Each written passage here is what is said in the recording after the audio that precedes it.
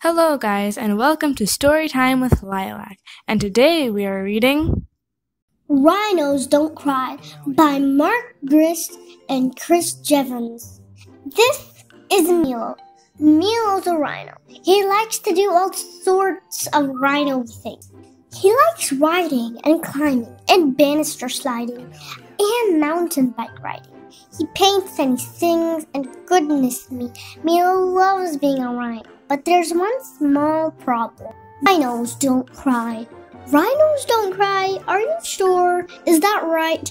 Well, that is what Milo discovered one night. He and his mom were both watching TV. His hero, the movie star, Spike-O Mcree, was digging up treasure when pirates attacked. They'd taken the lot and would not give it back. That is when Spike-O said, "I am a hero, and I'll tell you why. Bad things might happen, but rhinos don't cry." From that moment on, Milo decided that crime was bad, and like Spike-O, he'd fight it. "I am a rhino, and rhinos don't cry. I am a rhino, and rhinos don't cry." But then something awful. Mom said, "Oh no, Pickles got out. It hasn't come home." Milo felt sad. It was hard not to cry, but he thought about Spike-O and knew he should try. That morning he sat with Mom in the kitchen and helped her make signs that said, "Pickles is missing." Each sign had a picture and number to call in case anyone had seen Pickles at all. When he thought about Pickles, Milo felt funny in his head, in his chest, and in his little round tummy. And that funny feeling did not go away for all the rest of the very long day. As Milo and Mom put up each sign, they got on fences and lampposts and windows of shops. Outside the cinema, with just one sign left, Milo looked around for the place that was best. Here, he thought, sticking it by the side door, but then he heard a deep voice. Now what is that sign for?" Milo felt panicked and all in a muddle. The voice was so loud. Was he in trouble? He turned to say sorry when who did he see? Wow, the great rhino movie star, Spike-O Mcree! Milo was shocked, didn't know what to do. This was a movie star, one that he knew. He showed him the poster he'd made about Pickles, but just as he did, his eyes started to trickle, and he tried. Milo really tried, but he cried. Milo cried, and he cried, and he cried, and he cried.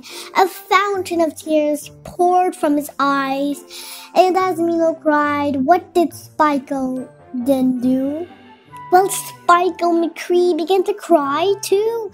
How red his cheeks went, how much his tears poured. He would have come first at the crying award.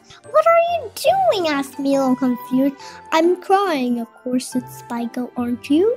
"But you mustn't," said Milo to Spike-O Mcree.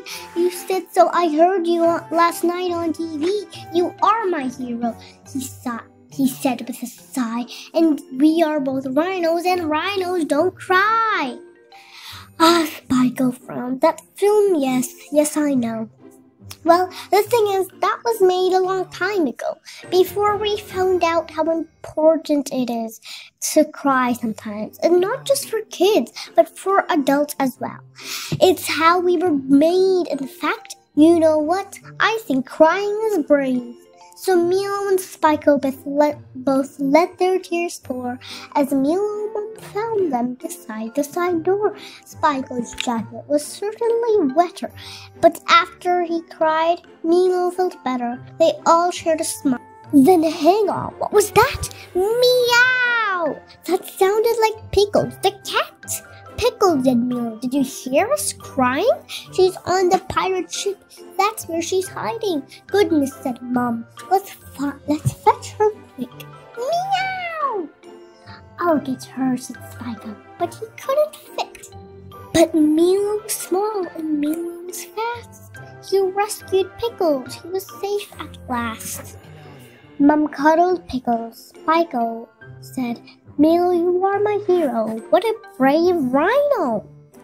They laughed and they cried and were dancing about until it was time to head back to the house. And on the way home, Milo could tell they were crying because they were happy as well.